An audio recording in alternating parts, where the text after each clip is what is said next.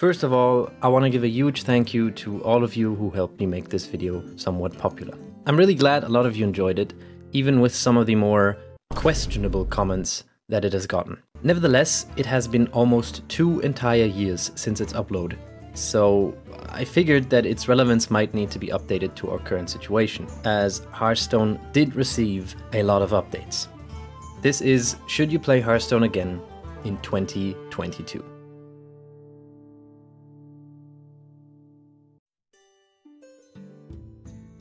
I'm pretty sure almost all of you have seen my 22-minute long video on Hearthstone, but just in case you haven't, here is a quick recap.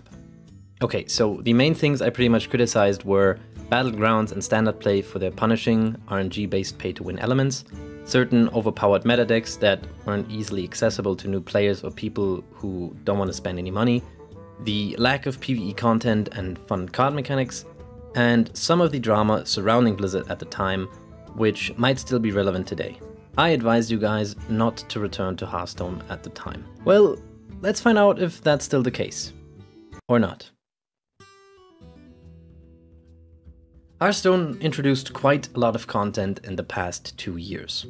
Now I'm going to mention the, in my opinion, 3 most important ones, because I just don't want to stretch this video out to another 22 minutes again. The first one is the Mercenaries game mode. Unlike other game modes, whose main focus is on cards, Mercenaries features completely new controllable entities and a turn-based RPG-like combat system, along with both PvE and PvP content. Mercenaries also have quests, a storyline for PvE enjoyers, and much more. This edition is simply amazing. This game mode is by far the most enjoyable feature right now. Now, I won't spoil too much of its story or its features, as you should definitely try it out yourself.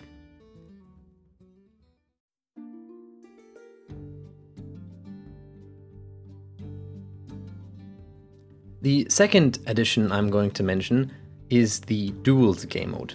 Now, Duels is a PvP game mode where players attempt to claim 12 victories before they suffer 3 losses. Actually, quite similar to Arena. However, instead of drafting a deck, players are offered a choice between 5 of Duel's exclusive heroes, then 1 of 4 of that class's hero powers, followed by 1 of 6 of that class's signature treasures. Players then must build a 16-card deck using 15 cards from their collection and the treasure they selected. At the end of each round, whether it was a win or loss, the player gains 5 higher maximum health and chooses 3 cards to add to their deck from 3 different choices. Actually quite similar to Dungeon Run and other single-player missions. Occasionally, the player can also pick a passive or active treasure to add to their deck. Now, one can generally say that this game mode is a mix between all of the prior existing game modes. I really liked what they tried to do here, and for most of the games, it works really well. However, it didn't take long for meta to take over this part of the game as well, making it, well, less random and less fun. But, you know, credit where credit is due, Blizzard. Thank you for trying.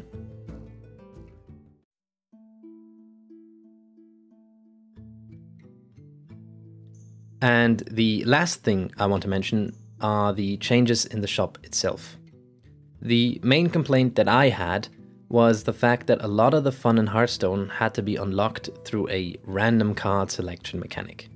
And while Blizzard still heavily promotes in-game purchases, for example with all of these, they did give players the ability to buy certain cards with in-game gold. Now, granted, it's a bit expensive for someone who doesn't play a lot of Hearthstone, but at least it's better than playing the lottery with every pack you open. They also changed the way you gain gold. Instead of getting a daily quest, which rewards you 40 to 100 gold upon completion, you instead gain progress in a battle pass.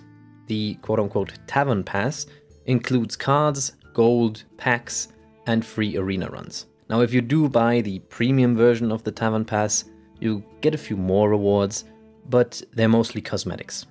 You also gain gold slightly faster than before due to the implementation of weekly quests. And I just can't help myself to briefly mention achievements, which encourage players to try out different decks and playstyles and reward them for doing so.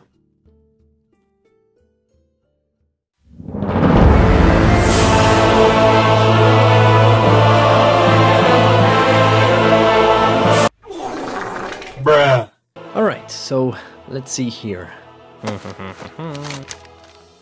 More PvE content. Check. Beginner-friendly editions. Check. Repeatable and fun content. Check. Meta... well, no, but that's on us, to be honest. Drama and other controversies surrounding the mistreatment of female staff at the workplace. What? Nah, come on, this has to be a joke. Real gamers would never even talk to a woman. And, I think that's it. Wow. Blizzard actually fixed the main problems of Hearthstone. It's almost like someone at Blizzard watched my video and listened and adapted to my complaints. Hey guys, Senron here with another rant video. Today, I'm gonna talk about the lack of hot, naked men in World of Warcraft. Call me daddy. Bruh.